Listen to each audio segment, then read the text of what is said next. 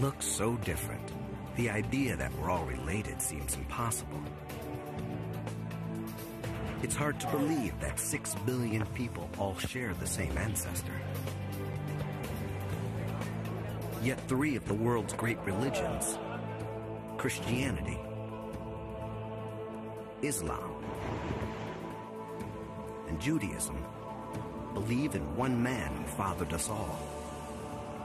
That makes Adam a key figure in the beliefs of more than half the world. Now, science offers a chance to find a genetic Adam, a single ancestor whose DNA survives in every man on Earth today. From the Inuit of the Arctic, to the Amerindians of the Amazon, from the nomads of the desert, to the businessmen of Wall Street. Spencer Wells, a geneticist with National Geographic, will lead us on a journey to identify the scientific Adam and reveal what made him so exceptional that he could father all men on Earth.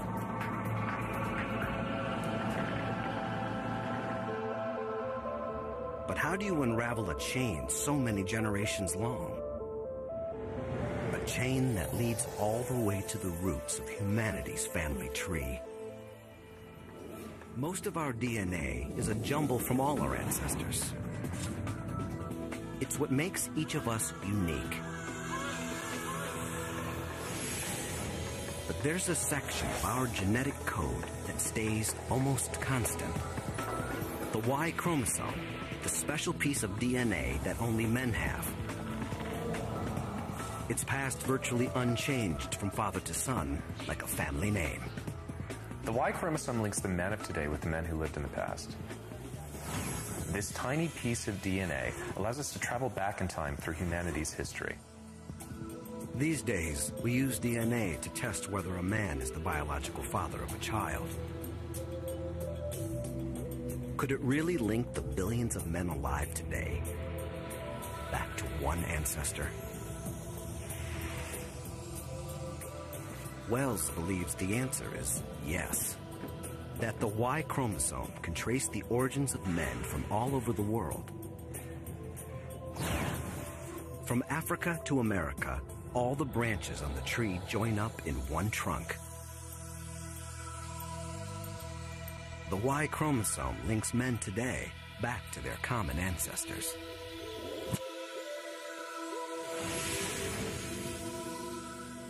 The key is to reveal super ancestors, men who left their genetic imprint on huge numbers. They're like branching points, where vast sections of the tree come together in a single man. Geneticists can trace them further and further back down the tree to the ultimate super ancestor, scientific Adam. Our search starts in an unlikely place. With a super ancestor who passed his DNA to millions. He left such a vast legacy, Wells thinks he can trace it in a bar in San Francisco. The Bayview Boat Club is a watering hole for a group of Mongolian immigrants. These men have an outrageous claim. They think they're descendant from the great Mongol emperor, Genghis Khan. Yeah. So how many people in Mongolia really believe that they're related to Genghis Khan? Every single person in the country? Every single person, there are, as far as I 10 know. million people living in It seems preposterous, as if everyone in America believed they were descended from George Washington. But if there's any truth to their claim, these men will link back to a common ancestor who lived generations ago. The first step on our journey back toward Adam. So you guys interested in finding out if you could be related to Genghis Khan himself? Yeah, let's go. Okay, and then I'll pass... Tapping the power of DNA starts with a basic tool. They're sterile, by the way, which is kind of like a glorified toothbrush. Pull it out of the container. Just like that. Just a few cheek cells, and Wells can unlock secrets from our genetic past. With a simple swipe, Wells hopes to trace these men all the way back to a famous warrior who lived 800 years ago and thousands of miles away.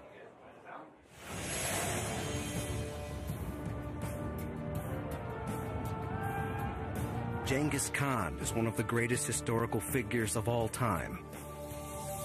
8 centuries ago, he ruled one of the largest empires the world has ever seen. What are the chances that a couple of guys in a San Francisco bar could be related to such an extraordinary man?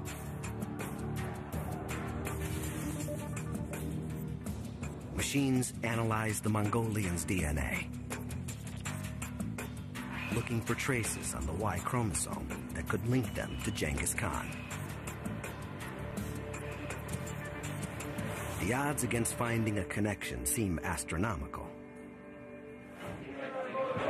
Hey, guys. But Wells has some surprising news. We've got the results. He's found evidence that 2 of these men are related to Genghis Khan. These are your results. Serendorj Dembarel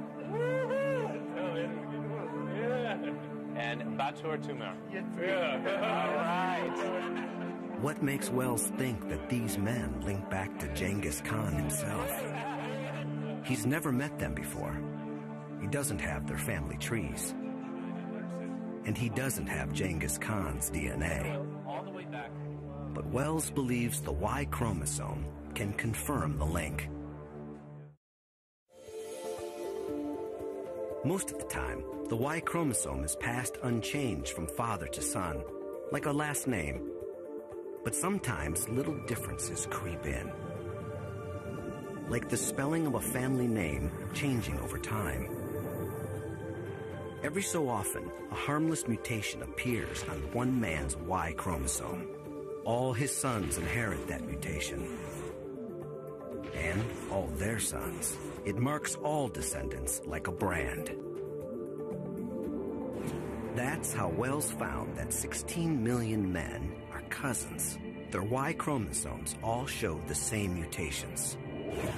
That means they're all descended from one single man, a Central Asian super ancestor.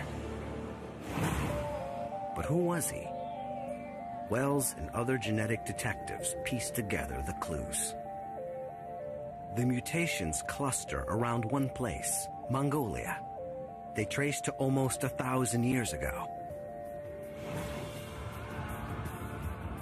Scientists believe he must have been a man of power, who had many sons to pass on his family line. The clues all point to one man, Genghis Khan. The evidence is circumstantial, but compelling. Khan's empire stretched from Kazakhstan to Korea. He ruled a dynasty that lasted generations.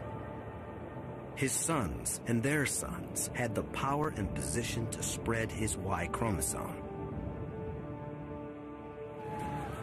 As his armies swept through Central Asia, they cut down their enemies, and often, it's said, took their women.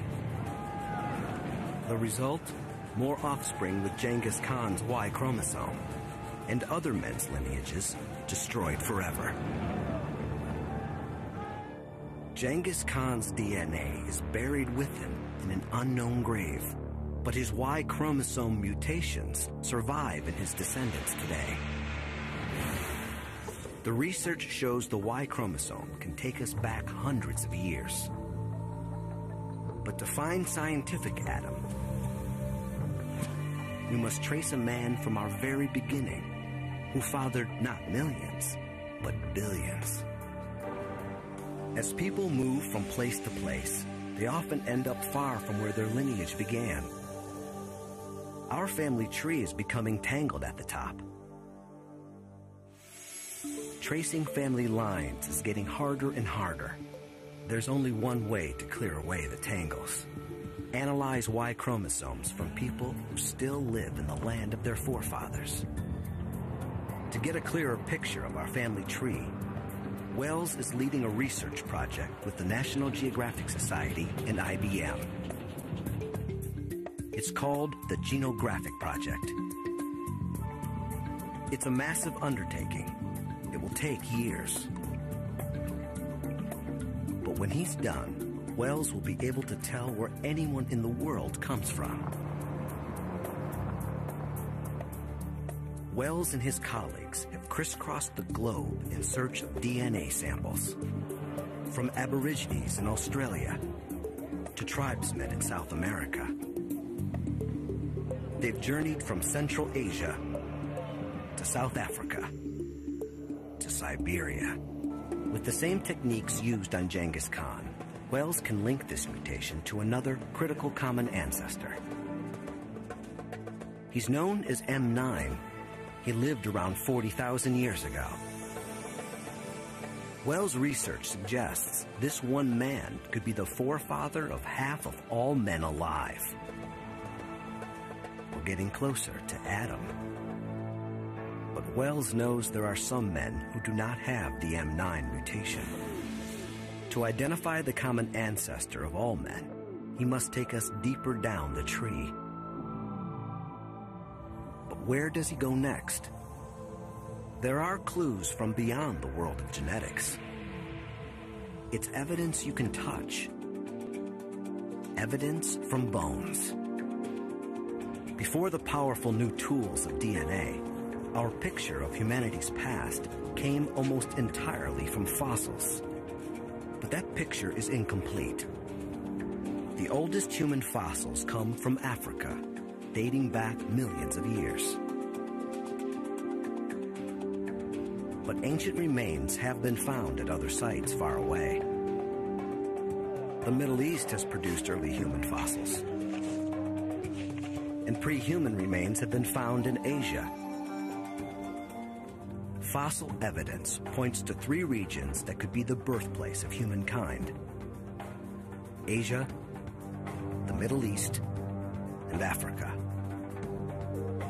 Can DNA resolve which one gave birth to scientific Adam?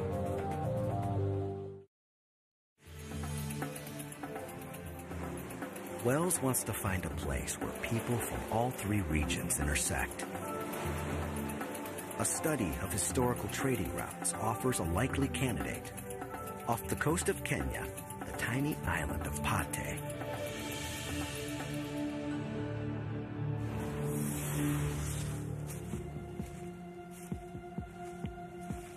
A mysterious place, with clues that seem out of place in Africa. Curious ruins. It's the main mosque. It was painted black. Still see it. Monuments that might be Islamic. Tombs that look almost Chinese. Even the faces suggest an intriguing mix. Some have the lighter skin tone of Europeans. Some could be Arabs. Others have eyes that look Asian. For centuries, traders have come here from all over the old world. From Europe, the Middle East, maybe even from China. Jumbo. Jumbo. Jumbo. History has created a genetic melting pot. And by taking a sample of your DNA, of your genes, we can say something about the people you're related to in the past, your ancestors. If the Y chromosomes here lead to a common ancestor for all these ethnic groups, they could lead us to Adam. If you could open your mouth. Wells takes samples from 25 local men. Great. Thank you. Okay. You could open your mouth. Where was your mother born? Here. DNA analysis proves there are men on Pate from all over the place. Great. Thank you. With ancestors from Africa, Europe, Arabia, India, and the Fertile Crescent of the Middle East.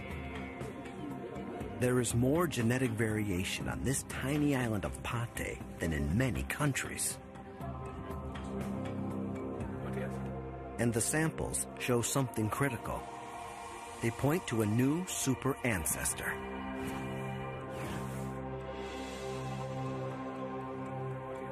Even though the Y chromosomes come from all over the world, they almost all have something in common. A particular mutation that scientists call M168. In fact, men all over the planet share this mutation. Genghis Khan and the San Francisco Mongolians have it. Thomas Jefferson has it. Wells himself has it. Nearly 3 billion men share this mutation.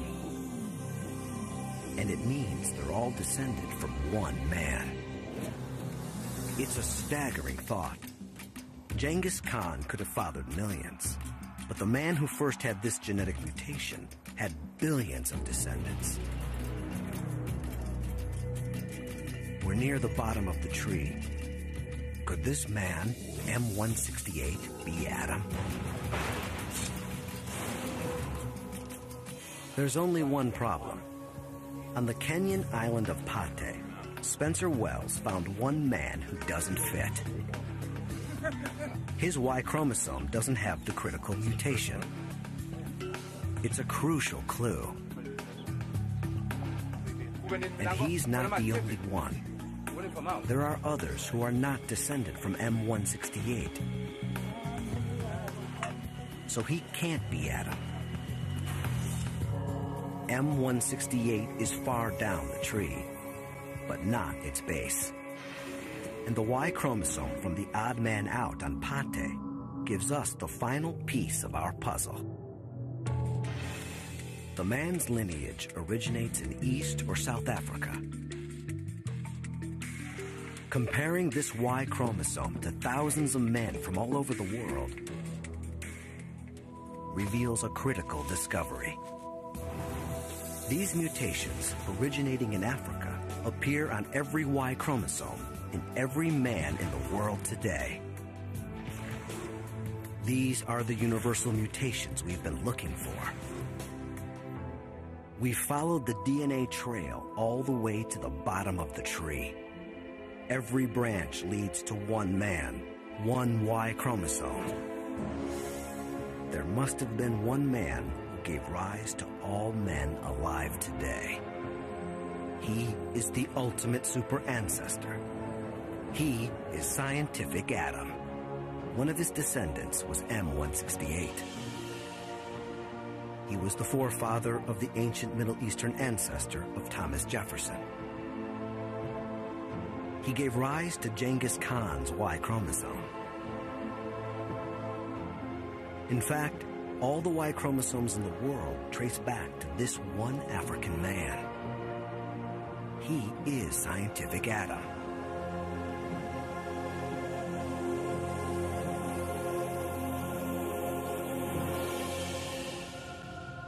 Wells believes the pattern of African Y chromosomes puts his birthplace somewhere in the Great Rift Valley region of East Africa, perhaps Tanzania or Ethiopia. He thinks this is scientific Adam's homeland, his Garden of Eden.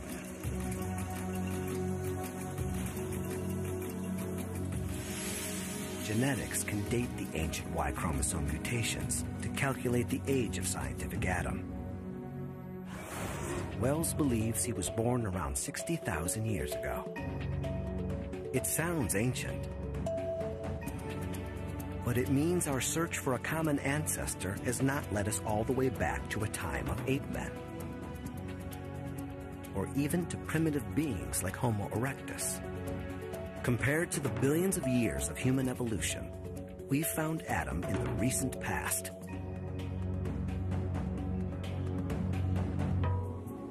The critical discoveries of where and when Adam lived prove he could not have looked like this. In East Africa is a little-known tribe called the Hadzabe. Spencer, Fano. Their DNA links them almost straight back to Adam. They give us a glimpse into his world.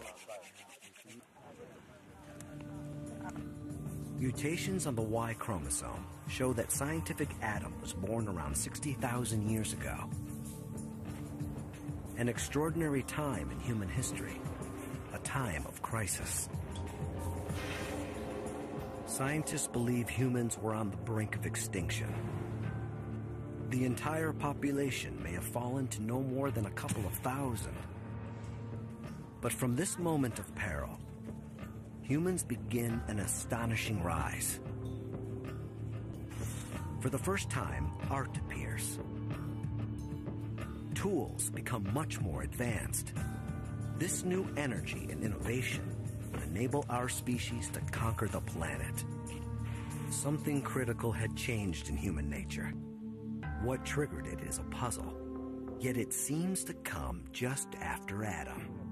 As people, the Hadzabe are as modern as any of us. But as a society, they've chosen to retain the lifestyle of the earliest modern humans, the lifestyle of Adam. The Hadzabe are hunter-gatherers. Survival in this environment is an extraordinary challenge. They rely on the kind of ingenuity that Wells believes could have originated with Adam himself. It could almost be Adam's clan preparing for the hunt. The Hadzabe have figured out a way to turn local trees into lethal weaponry. The bows are strong, but flexible. Fire straightens the arrow shafts. They look simple, but when they appeared, they were revolutionary. Weapons that kill at a distance, deadly accurate. The Hadzabe set out, just as Adam and his sons may have done, to pit their weapons and their brains against their prey.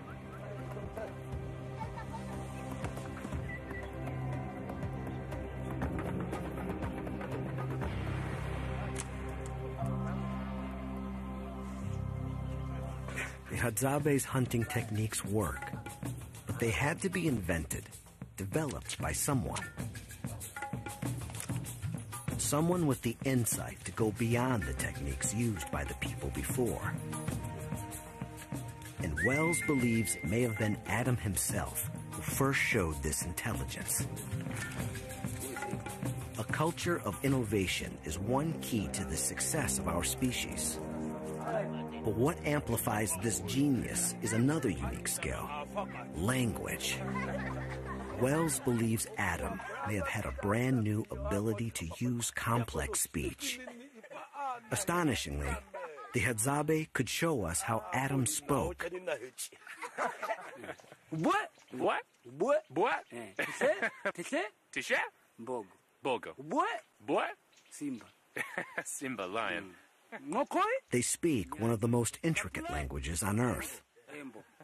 Along with regular consonants, they use a chorus of clicks.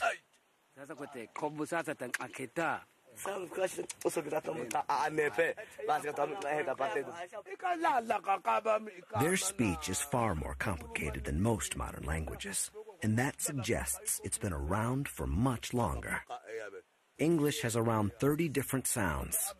Click languages can have over 100. Scientists believe that when humans first began to speak, they may have used clicks like these. We could be listening to Adam himself. Bushman is the only family which has clicks. Those kinds of sounds. None of the other world's language families have these sounds. So this is really what makes Bushman languages different from all of the other world's languages.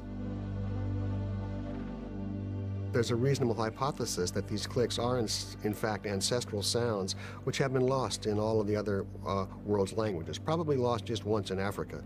And then the group which lost these clicks left Africa and spread throughout the entire world. In every detectable archaeological respect, meaning the manufacture of art, the widespread use of materials like bone and ivory and shell, the burial of the dead with ceremony or with ritual. In every detectable archaeological respect, after 50,000 years ago, you see this burst of creativity. There's a big difference in behavior. The form is fixed and culture takes off. Then something happened. A small band left their African homeland on a journey into an unknown, hostile world. You are one of their children. Listen, I'll be honest with you. I've got a problem. I've spent nearly 10 years checking and double-checking the details of this journey until I have complete and total faith in our results. And the upshot? A story that's, well, frankly, it's impossible. If our ancestors made the journey I believe they did, they would have had to be superhumans. The speed, strength, and resilience required to conquer the world defies belief. And yet, there it is, written in our blood. But this doesn't tell me why they left. Were they driven out? Did they develop a newfound curiosity? I'm told the answer may lie 800 miles south of here, on the South African coast.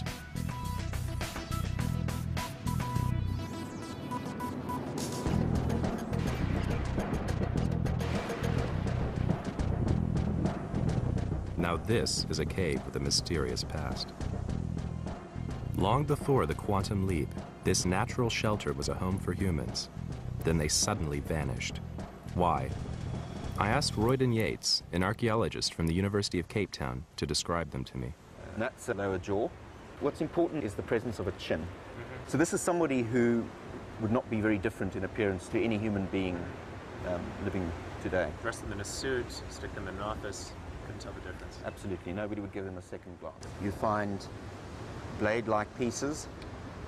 And these would have been chipped off a core. That's a right. central piece of stone. That's right. Chop up a bit on the edge. And then you find over here other pieces which have a natural point. Now, better developed examples such as this could be used as a tip to give you a block of quartz and a hammerstone. I challenge you to produce a flake formed like that.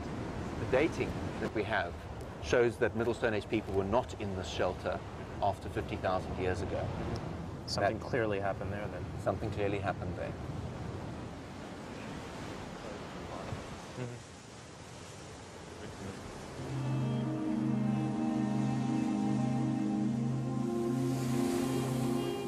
50,000 years ago. Sounds familiar, doesn't it? What was it that caused these people to suddenly vanish? Richard Klein thinks it's a miracle mankind survived at all.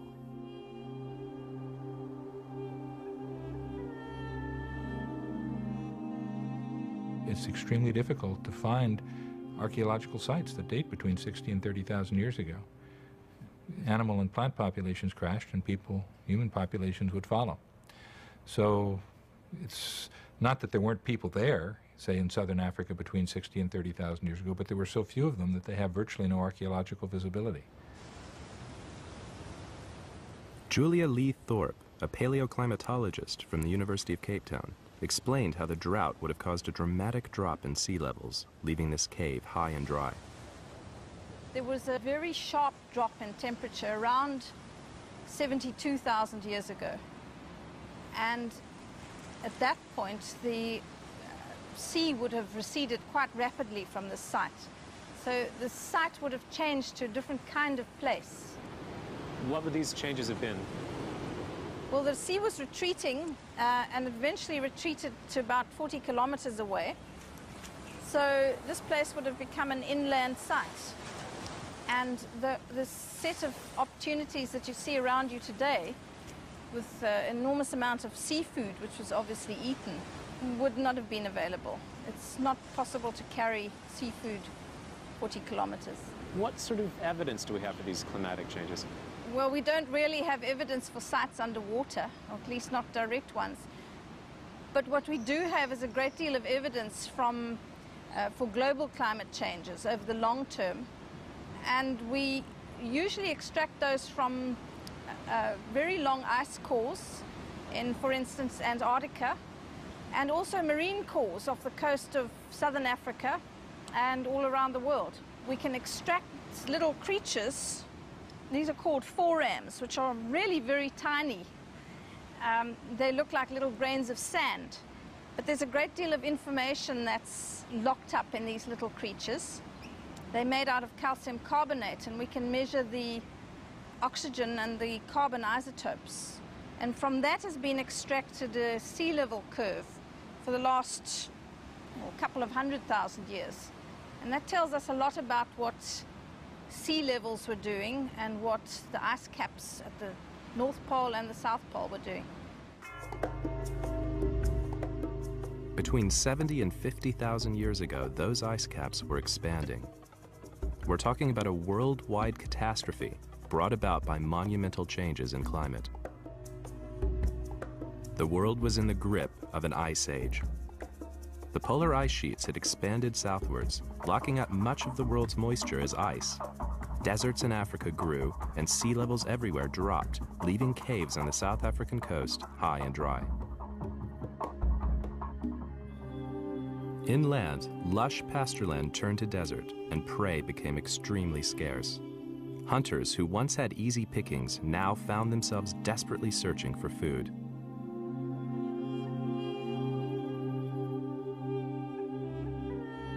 Humanity was on the verge of extinction. Miraculously, some were thrown a lifeline, that quantum leap in thinking, which meant a small band could now think the unthinkable and leave Africa forever. Where did the next human remains outside of Africa turn up? The Middle East? Europe? India? No. Australia. 50,000 years ago, the Ice Age had locked up the world's water. Sea levels were lower, making Indonesia one landmass. Australia was joined to New Guinea. Since then, rising sea levels have covered up any trace of their presence along this route. Most of the route would have been pretty easy, requiring the same beachcombing survival skills learned in Africa. But there was one final obstacle. Even at the height of the Ice Age, the coastline didn't quite reach to Australia. There were still 150 miles of open ocean.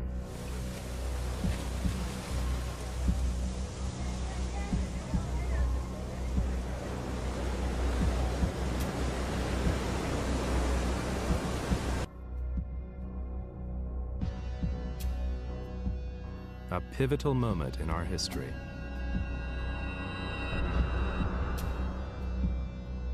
The quantum leap in our thinking strikes again. Modern man's ability to imagine a world beyond his horizons had taken him to the other side of the world.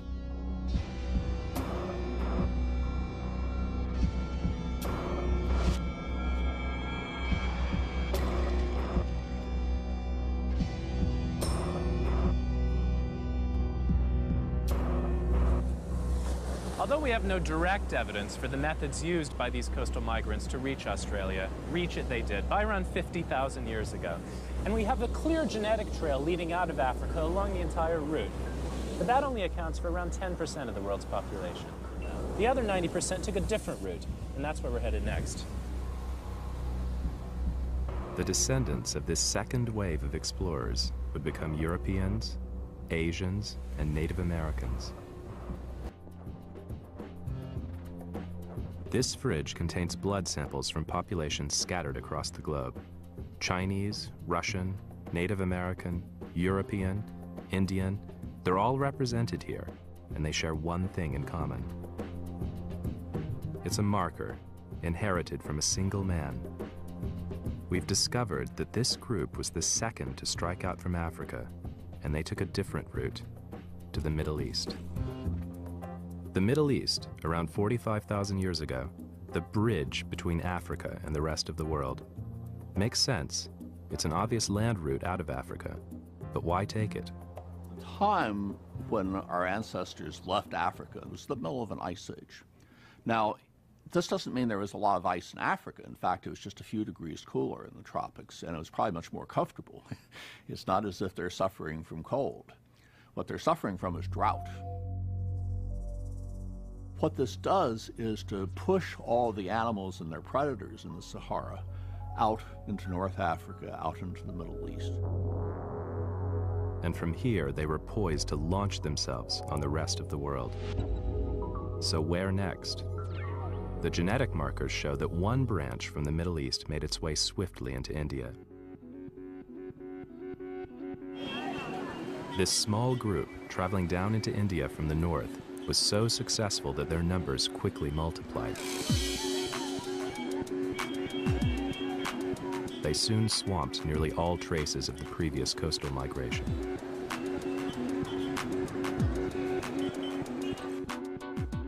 A second wave headed for China. Here, bounded by sea and mountains, they remained in isolation, developing a distinctive appearance. They were also to become the largest nation on Earth.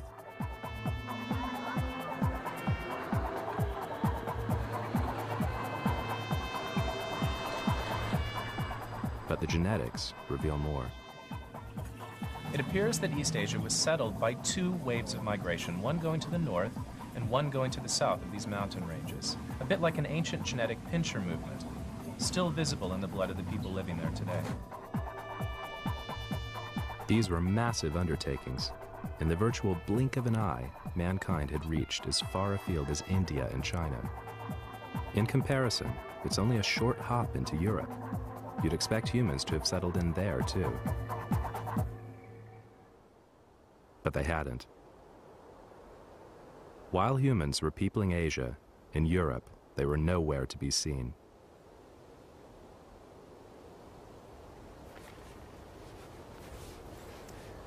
I've always had a particular interest in this part of the world. The story gets a little more personal here, because although I'm American, my ancestors originally came from Northern Europe. But how far back can we trace that ancestry? And in particular, who were the first Europeans? The archaeology tells us that it took them nearly 10,000 years to get here from the Middle East. I've always wondered why.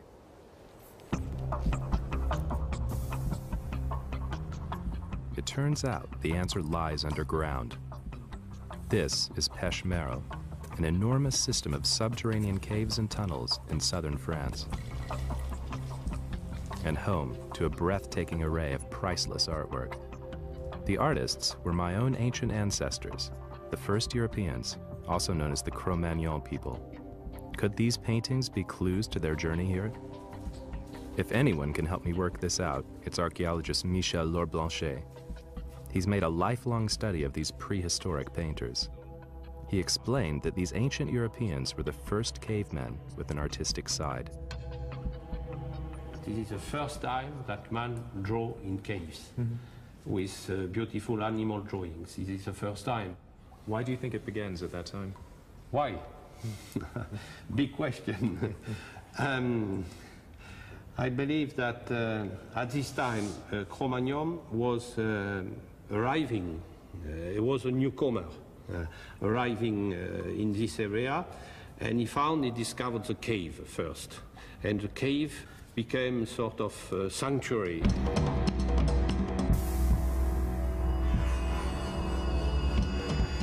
But if Europeans were newcomers, where had they come from? The paintings were like postcards from an ancient world of a journey. Michel explained that these picture postcards described a journey all right, a journey through the Ice Age. Mammoths, bison, wild horses, ibex all roamed the frozen earth. But the Middle East wasn't frozen. Where had they been? Wherever they'd come from, they'd toughened up along the way. But I really couldn't believe what he showed me next. What's that? Bear scratches. No, the bear were spending the winter in the cave, hibernating. You see, they had big clothes. Bears lived in here. These people must have been fearless. It was dangerous, yes, to visit the cave from time to time. I think these people were just so incredibly inventive in the same way that we are today, that they could, they could manufacture what it took, make up houses, clothing, and things of this sort very quickly. Very quickly, it means in a geologic eye blink. I've seen the drawing on the ceiling. The man who traced those figures, what would his life have been like? He was a hunter. He was a...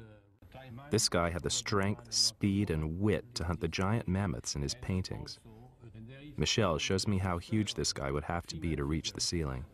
You see the back of the mammoth here, the head, the trunk, the front leg here, the belly, but the hindquarters are missing because they are too far from the rock. So he was perched on that rock and stretching. Yes. It's quite a distance. That's true. In fact, this man was a very tall man. He was more than 6 feet high, 6 feet tall. That's taller than the average French man today. Why? Richard Klein. Cro-Magnons arrived there with African body proportions, really adapted to much warmer conditions.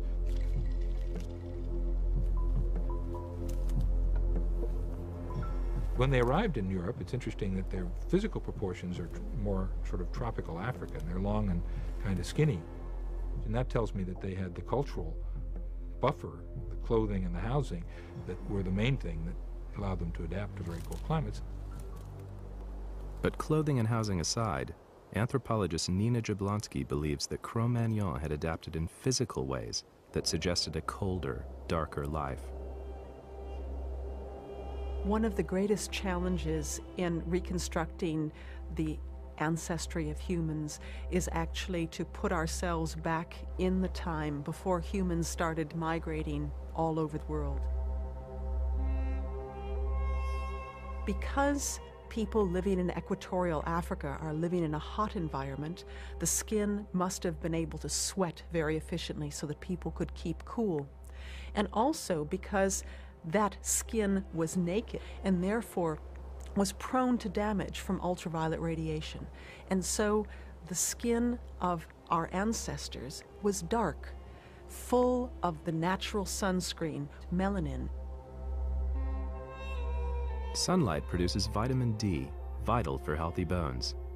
At the time my ancestors first ventured into Europe around 35,000 years ago, their skin was already getting paler in order to absorb more light. Almost certainly the first people to go into Europe were quite lightly pigmented. This is because Europe, with latitudes in the 40s to low 50s, is, well, a region of fairly low ultraviolet radiation throughout the year. Populations living in Europe who were not coastal populations had to have fairly depigmented skin in order to allow enough ultraviolet B rays into their skin to synthesize the necessary amount of vitamin D that they needed. Coastal populations were very interesting because if they had access to fish, a very vitamin D-rich food source, then they could, in a sense, afford to be a bit darker than their hinterland brethren. But one of the things that we have to think about when we talk about the populating of Europe is that the people who went into, especially some of the northern areas, had certainly, well, they were wearing clothes. They weren't naked. They were covered with furs or some kind of simply sewn clothes. And so they had less of their skin actually exposed to the sun. So that's something we have to take into account too. When you wear clothes, you have less skin exposed, and the skin that is exposed has to do more work in synthesizing vitamin D. The Ice Age was to cut these first Europeans off, eliminating any contact with the rest of the world.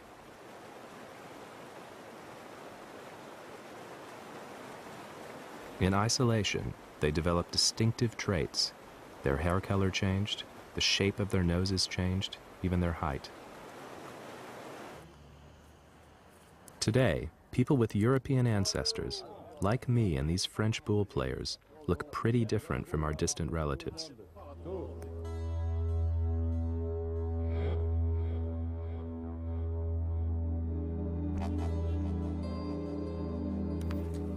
But why had it taken our ancestors so long to arrive here? Whatever kind of journey they made, it's clear that they developed a whole new range of life skills along the way.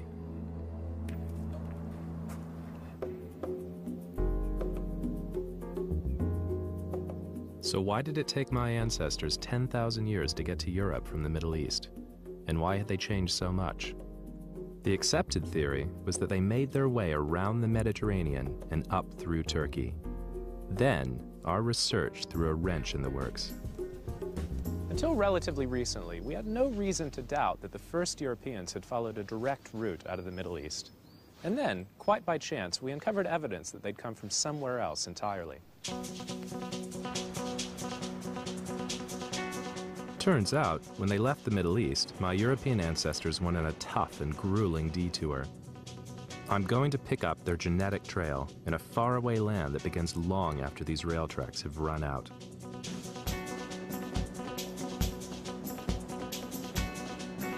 As the sampling of the world's populations mounted, I tackled one of the greatest genetic blind spots of the world. Since childhood, I've been fascinated by characters from along the Silk Road, traders and travelers like Marco Polo, and conquerors like Genghis Khan. I traveled to the ex-Soviet republics of Central Asia, little-known parts of the world, to sample the blood of their descendants.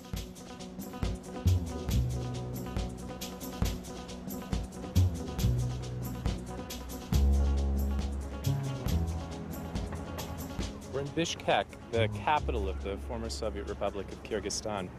I first came here in 1996, and you really had the feel that you were coming to a very remote place. You know, some of the villages that we visited in Kyrgyzstan, we were the first foreigners that they'd seen since, 200, 300 years ago, perhaps. When I first came here, this was new ground, untrammeled by any other Western scientist before me. For nearly a century, it was closed off behind the Iron Curtain.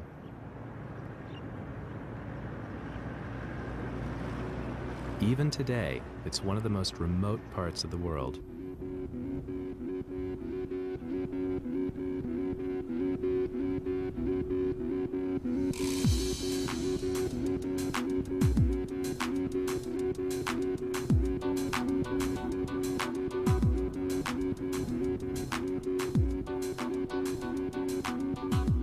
In this isolated land, I collected the blood of over 2,000 people.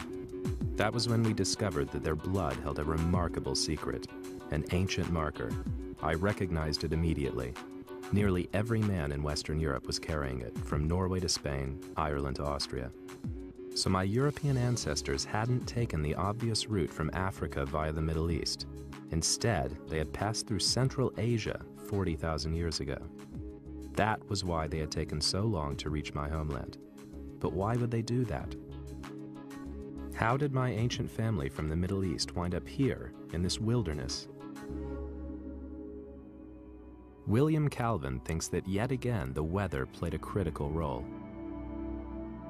Worldwide, you're getting droughts, you're getting forest fires, but the next year you're getting a lot of grass and a lot of grazing animals. And that's opportunity for the humans that survived the crash. And for opportunity, read food. Honing their hunting skills and adapting to the colder temperatures, these African hunters followed the grasslands into modern-day Kazakhstan. The discovery of the Central Asian marker had changed our understanding of the journey made by the first Europeans. But was Europe the only destination for these formidable Central Asian hunters? Did their journey take them anywhere else? We widened our search and were in for an even bigger surprise. The markers seemed to be everywhere we looked. From Europe, through Asia, Russia, North and South America, the list seemed to be endless. We'd uncovered an astounding secret. If Africa was the cradle of mankind, then Central Asia was its nursery.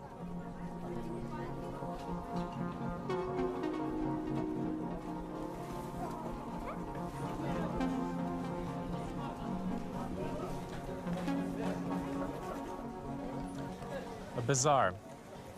Sea of faces. And you can tell so much from a face. Or can you? Where are we now? We could be anywhere across the continent of Eurasia. But in fact, we're right at the very heart of it, in Central Asia. China is a few miles in that direction. Afghanistan a few hundred miles to the south. This is really the crossing point, the central part of the continent of Eurasia. And I've come back for a very special reason. Hidden in the samples of those 2,000 Central Asians was one extraordinary individual. His name is Niazov, and he's directly descended from the man whose DNA, 40,000 years ago, had a tiny spelling mistake, the Central Asian marker.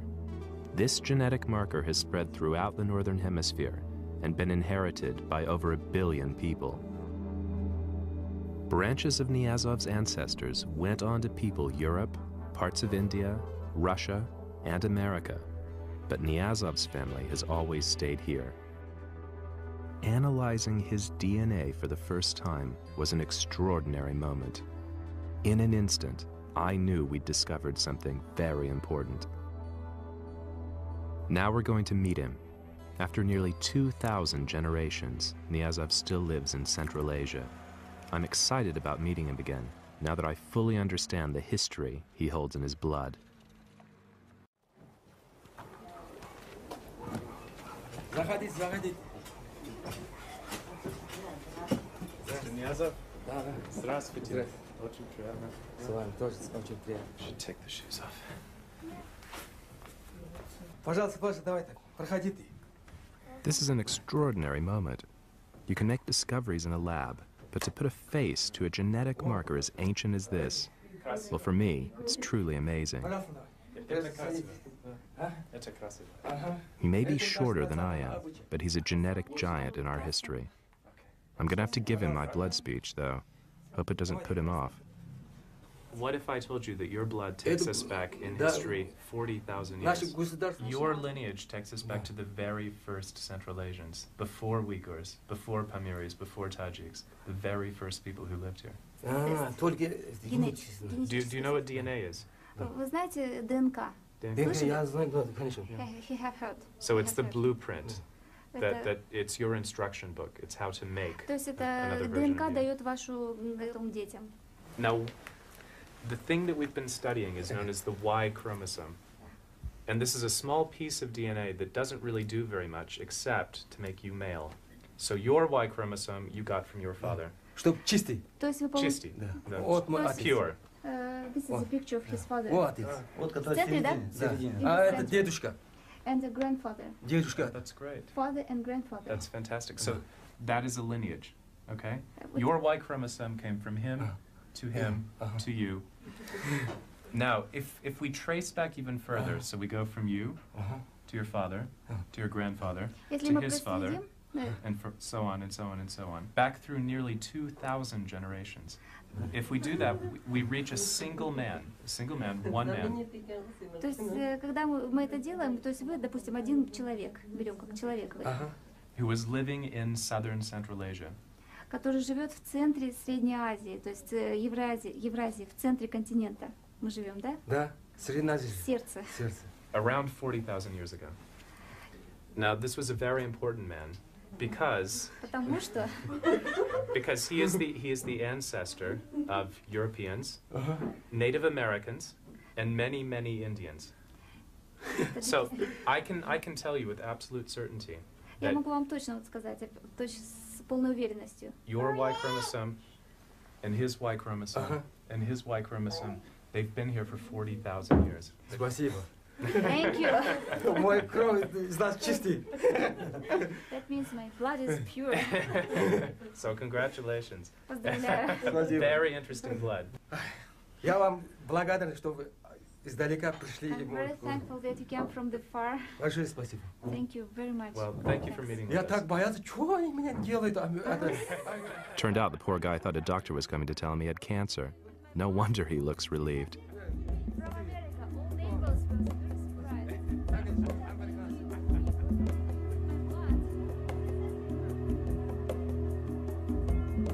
Genetically, we're so close. Yet from here in Central Asia, the descendants of Niazov's ancestral grandfather ventured out to give us an incredible diversity of looks.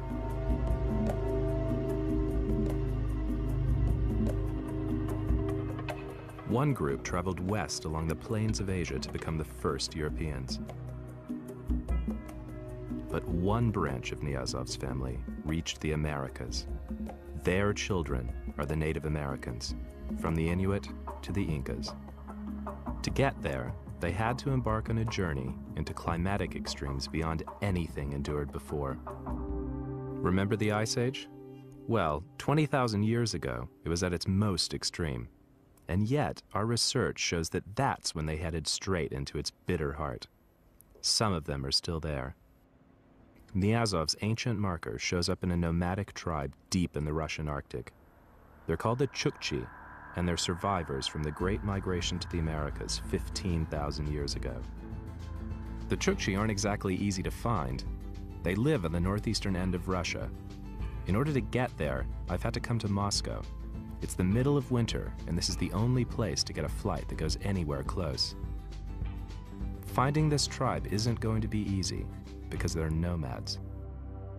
I'm hoping the Chukchi can show me how those Central Asian hunters could survive a journey through the heart of an ice age. But this flight is only the start of my journey.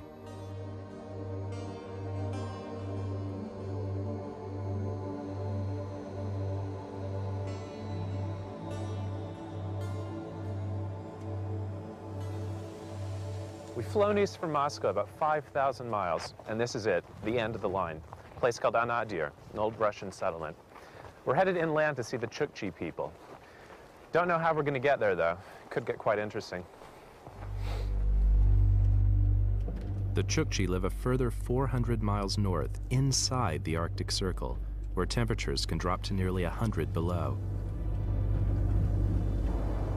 My guide hasn't arrived yet, so we're heading off without him.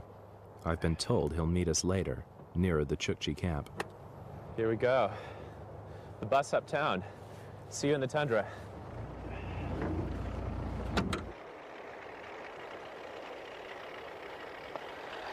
We're heading up into the tundra to meet the people who are the direct descendants of the people who populated the Americas 15,000 years ago at the height of an ice age. And the fact that I get to tell this incredible story and actually go on the journey that the genes have shown us, it's just amazing. This place is absolutely beautiful, and it's like being on another planet.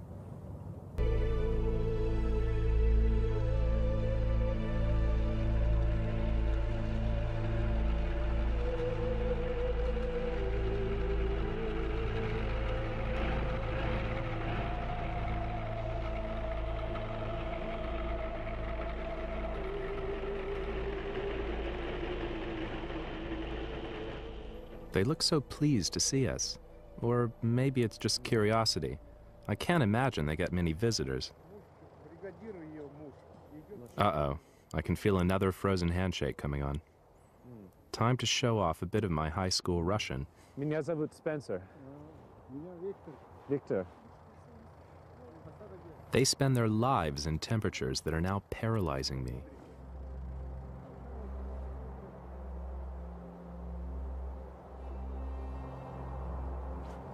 Looking around here, I'm struggling to comprehend it all.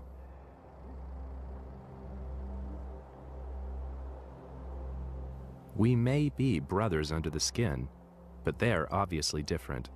Somehow, they're better able to cope with the cold. And Nina Jablonski knows why. The Chukchis are a classic example of what has been referred to in human biology as Bergmann's and Allen's rules. That is, in a very cold climate, the surface area of the body will be reduced and the length of the appendages will be reduced. So the people tend to have shorter arms and legs, shorter fingers, and a shorter and rounder trunk to reduce the surface area through which heat can be lost. In that way, they're wonderful furnaces, as it were, for preserving their own body heat.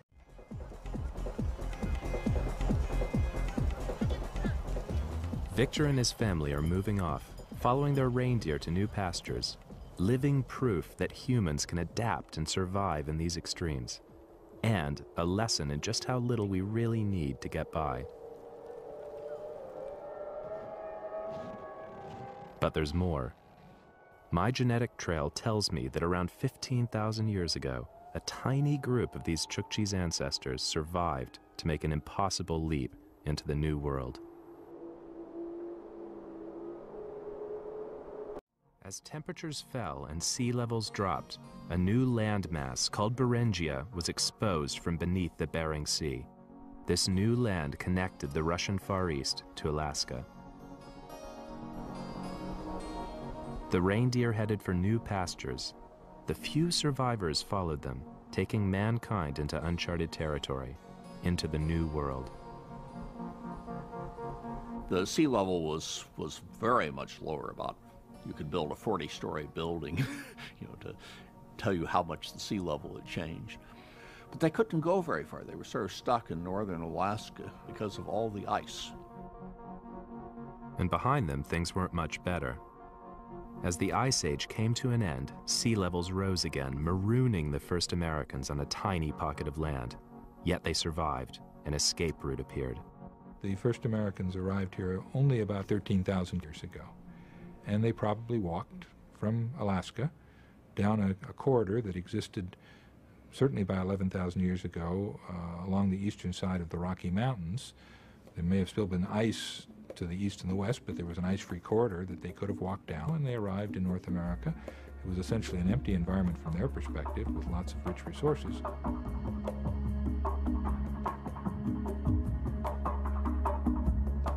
A journey that had begun in Africa, divided in Central Asia, had now reached the last continent. For thousands of years, they had endured the most extreme conditions on Earth, and now this branch of mankind had found a new home. Our ancestors were pretty tough people. They'd survived drought, famine, and an ice age in order to get this far. Yet our genetic results tell us that the first group to make it through to the Americas had been whittled down to as few as 10 or 20 individuals. Today, their descendants are carrying, written in their DNA, evidence of those hardships thousands of years ago. But when they did get through, what was their reward? A land of plenty.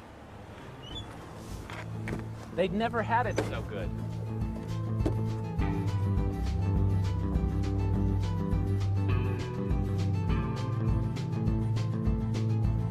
After 10,000 years of struggling through the tundra, these Arctic hunters hit the jackpot. As the ice gave way to the rolling prairies, they found a new land in which to live and prosper.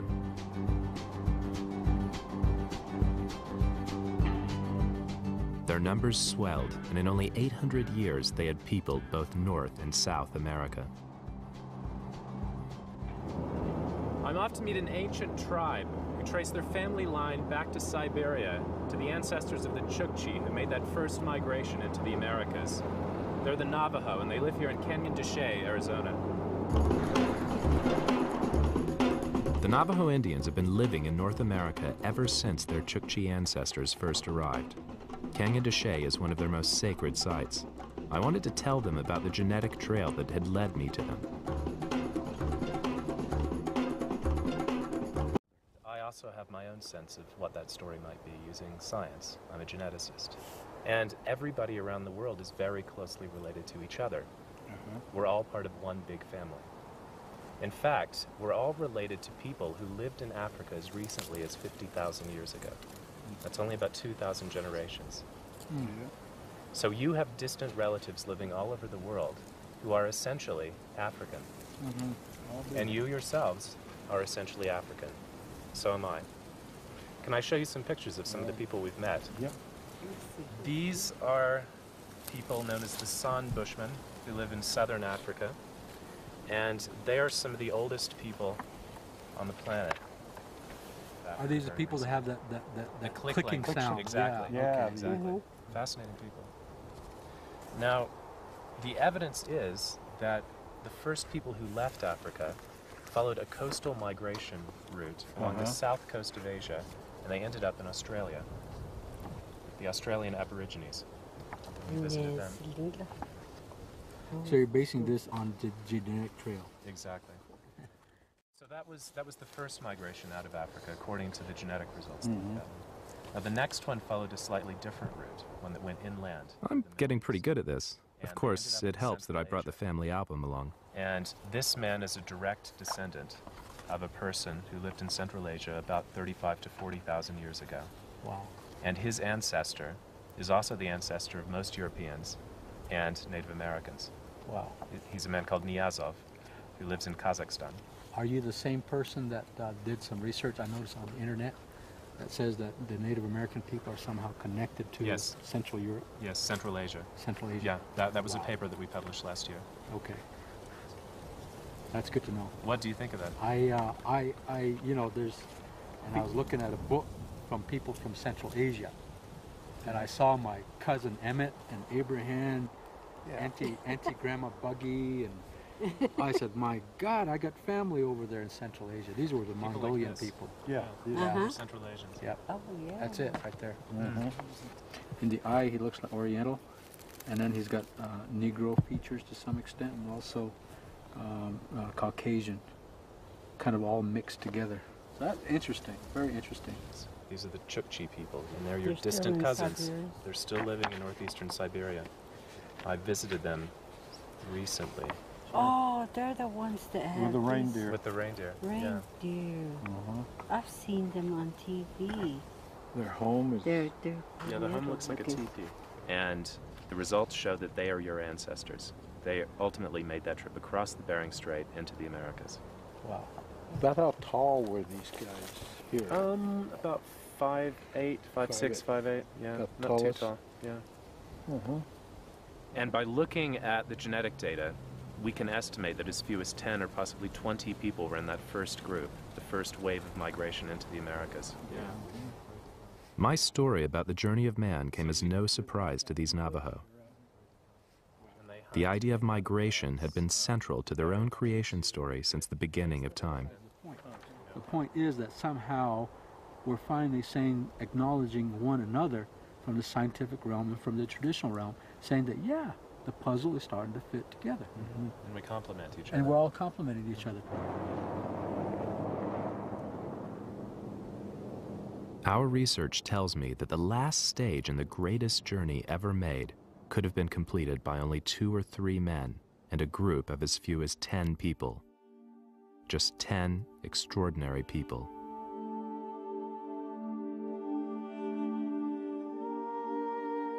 Once they got down there, they discovered that there were a lot of big grazing animals all over the place there too. American buffalo, mammoths, all sorts of things. And they kept spreading south, and in about 800 years, they actually got all the way down through South America.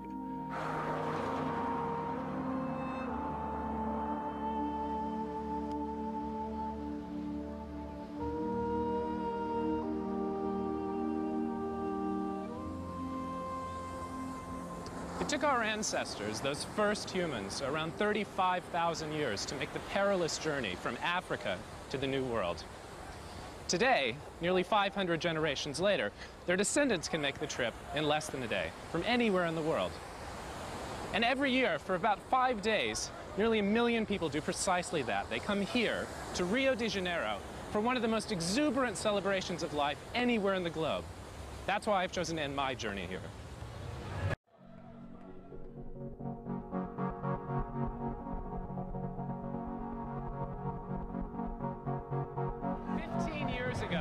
This story would have been impossible to tell. The scientific technology simply didn't exist.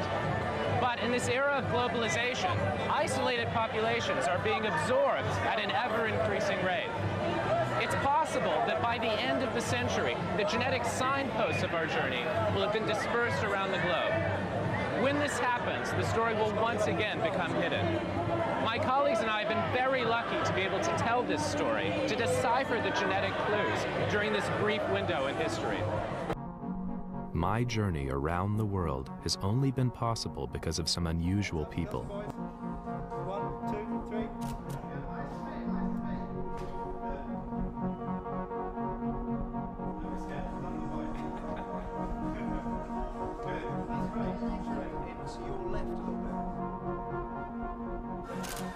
I'm from Liberia. I'm African and Native American. I'm from New Zealand. My father is Welsh and my mother is Greek-English. I'm from Denmark. My father's Danish and my mum is Thai. I'm from the Caribbean. My father's African and Spanish. My mother's Irish-German. I'm Slovakian. That's it. Ignore whatever I say. That's lovely. Don't do it. It will be the one they choose.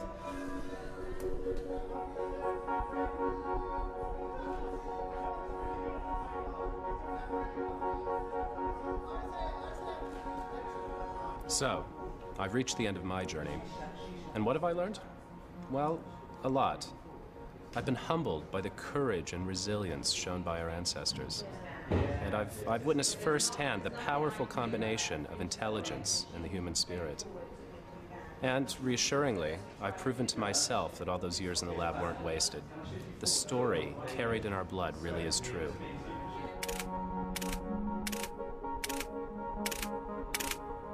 But there's one lesson that stands out from all the others. It's a lesson about relationships. You and I, in fact everyone all over the world, we're all literally African under the skin. Brothers and sisters separated by a mere 2,000 generations. Old-fashioned concepts of race are not only socially divisive, but scientifically wrong.